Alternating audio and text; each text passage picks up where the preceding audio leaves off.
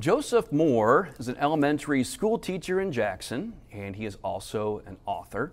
In January, he released his debut novel entitled The Call of Jeremiah McGill, a coming-of-age novel that illustrates growing up as a black child of faith in the transformative 1970s. Joseph, how you doing? I'm great. How are you? I'm doing well. Thank you for being here. Yeah, thank you for the opportunity. Thank you so much. You bet. I'm excited to learn about you and learn about the book. I told you beforehand I haven't had a chance to read the book yet. That's okay. But I'm ready to learn about it and pick up a copy here. Yeah. So you are from Cape Girardeau? Yes, sir. I'm from Cape Girardeau, Missouri, born and raised. Okay. Went to Cape Central High School. After Cape Central High School, went to Southeast Missouri State University, go Red Hawks. There you go. And then after graduating from Southeast Missouri State University, that's why I became an elementary music teacher for the past 10 years in North Elementary, Millersville, and Gordonville Elementary schools. Oh, wow. Yes. So you get to work with the youngins, right? I get to work with the youngins, the children, the babies, as we call them. There you go. And I know we'll get into your passion, obviously, as an author, but music's always been a passion for you. Yeah, music has always been that driving force for me since I was a child. And that's where my love of music and teaching came from, in the elementary setting. And so it's crazy, it's so powerful for me to give back to children every day, teaching and inspiring them to become musicians or whatever they want to become in life. So it's just an awesome experience so far. I mean, you hit the nail on the head. That's the beauty when you have a passion and you're able to see that through. Yes. And then communicate that passion to especially young children that are the future of the music scene or teaching or whatnot. That's got to be very exciting for you. Yes, sir. It's very exciting and inspiring for me every day to see them grow. Because if they grow, I grow as a music teacher and a musician. Absolutely. So when you were growing up and music was such a passion, was it instruments? Was it singing? Was it a little bit of both? It was more singing than instrumental. I started out singing, and then when I got in college and high school, I started taking more piano. But my main instrument is singing. So. Okay. All right. And you lead some worship services, right? Yes. My church, House of Prayer, where I reach mission, was where I got my start from as a worship leader with Apostle Jeong.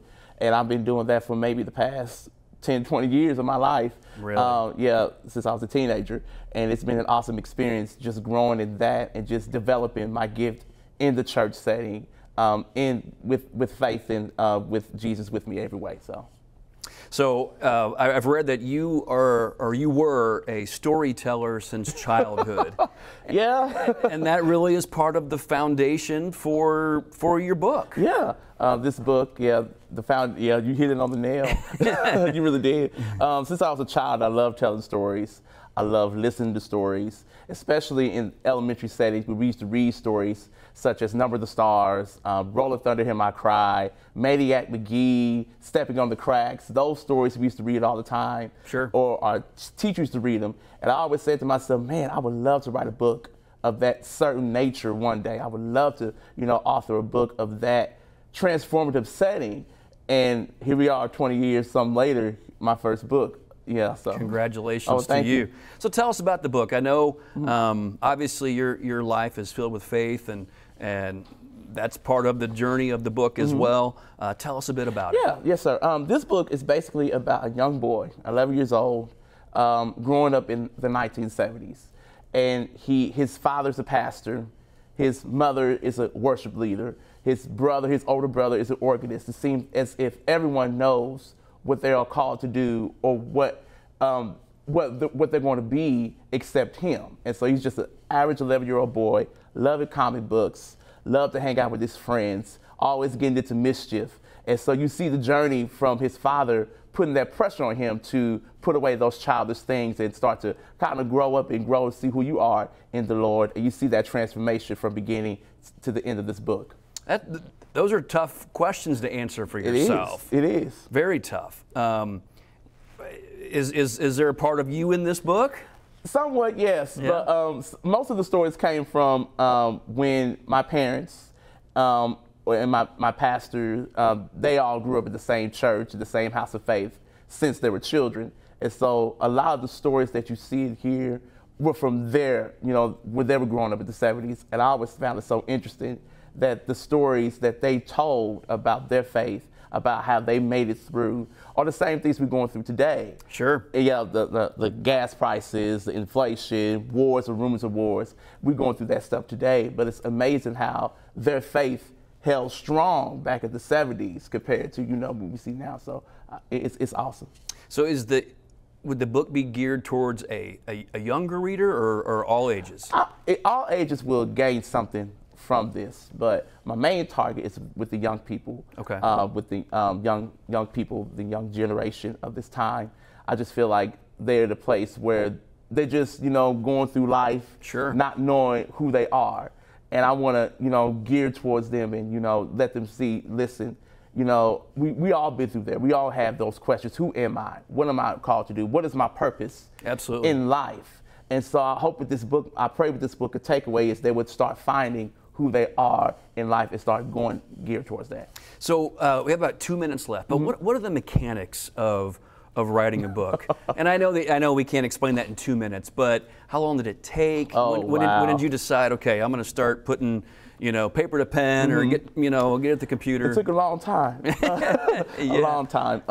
It started as an idea, like you said, and then finally saying to myself, I'm going to put this down on pen and paper, typewriter, computer, whatever you may call it or see it as. But a lot of editing, a lot of rough drafts, a lot of tears, sure, a lot of questions, a lot of, is this book supposed to be? It's a lot of that stuff that goes in it, but just persevering through it and knowing that at the end you're going to have a wonderful product that people of all ages are going to gain something from. That's the end goal in mind. So yeah. I'm sure during the process, you had to ask the question, is this what I'm supposed to be doing? Exactly. Is this what I'm called to be? All the time. Yeah. All the time. When I get stuck on a chapter, okay, is this it? It's just throw it away. And sometimes you have to take a break from, just step back and see the bigger picture. But at the end of the day, just the process was so wonderful to go through to get what you have today. So where can we find the book? You can find the book. I do have a website. It's a trial and error because I'm not a website person, but jeremiahmcgill.net, or you can go on Amazon, Barnes & Noble, all those places you can find the book. So. Okay, and real quickly, Jeremiah McGill, that name came from where? Jesus Christ. Okay. Okay. So it just was a name that came to you. It's a name that came to me, yep. Okay. Well, congratulations to you. Thank you so much. And thank you for being here today. And again, tell us where we can find the book. Yes, Amazon. You can find it on Amazon. You can find it on Barnes & Noble. You can find it at jeremiahmcgill.net. And you can go to my email, jlmoore@jackson.k12.mo.us. Will there be a sequel, or will there be another book in the future? I hope. I hope so, yes. All right. Well, Joseph, thank you so much. Thank you so much for having me. We appreciate it. And thank you for joining us today for Cape Chronicle. The program is a collaboration between the Department of Mass Media at Southeast Missouri State University, the City of Cape Girardeau, and River Radio. Our executive producer is In Jun Lee, and I'm Mike Renick. Thank you for watching.